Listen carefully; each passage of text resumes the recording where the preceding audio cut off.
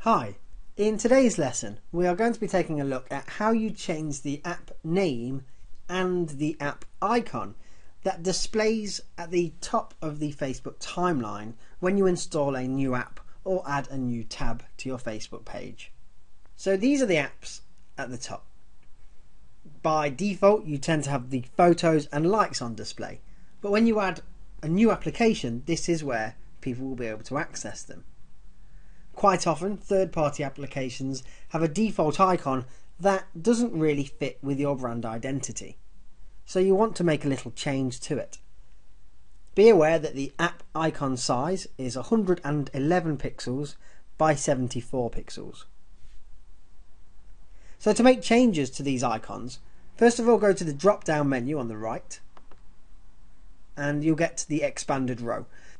It's important that you do that because you don't get access to the app icon settings if you don't. Then once you've done that, hover over the icon you wish to change and you'll see the edit option in the top right hand corner. Then click on the edit settings option from that list.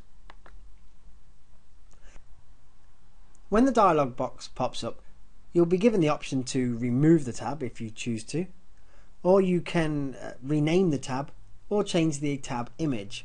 It's worth noting that if you do choose the remove option, it doesn't delete the application from your page entirely, it just removes it from display to visitors of your page.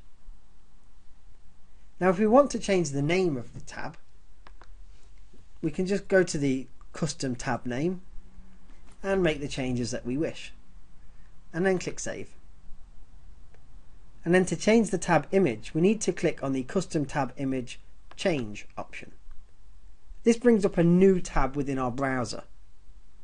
From here we can see the existing tab icon, and on the right hand side we see change. Click that and we get a new dialog box. The new dialog box tells us once again that the image size is limited to 111 pixels by 74, so if you upload a larger image it will be resized and converted. Also note that the file size limit is 5 megabytes. Now choose the image that we wish to add.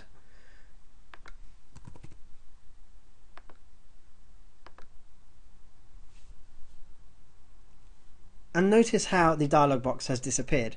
At this stage it seems like there's no option to save or go anywhere else.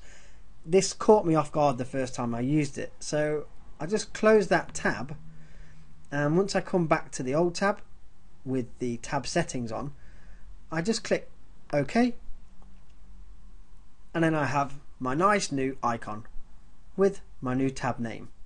It's done it all for me. That's it. Thank you very much. See you next time.